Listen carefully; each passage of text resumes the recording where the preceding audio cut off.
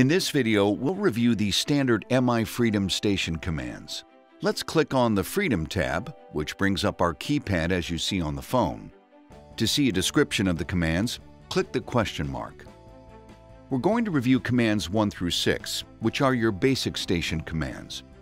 We'll scroll down and click the back arrow at the bottom of the screen to go back. Let's review each of the standard station commands. To turn a station on, we enter 1, 9 for whole 9, 2 for T's, and click Send. The T station is now activating for 5 minutes, which is the default time. To turn that station off, we enter Command 2, then the back button, which enters the same command structure, and then Send. And now the station turns off. So Command 1 turns stations on, and Command 2 turns stations off. Command 3 turns on a block of rotors. Let's say we want to turn on several rotors on the fairway at once. We enter Command 3, which turns on a block of rotors, hole 9, fairway, and then heads 7 through 11. We'll also set the duration for 5 minutes. We click Send, and now we can see hole 9, heads 7 through 11, but as you can see on the screen, only 3 heads are coming up at the moment.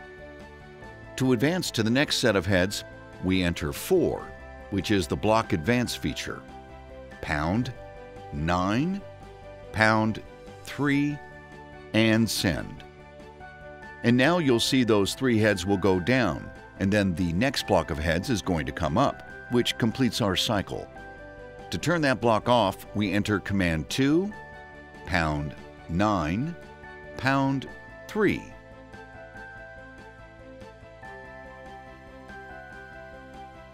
So to recap, Command 1 is to turn on, 2 is to turn off, 3 is to turn on a block, and 4 is to advance that block.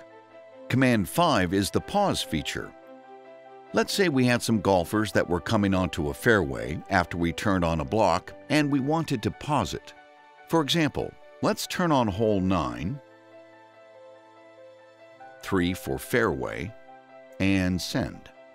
And you can see the heads come up on the screen on hole 9. But now the golfers are trying to play through.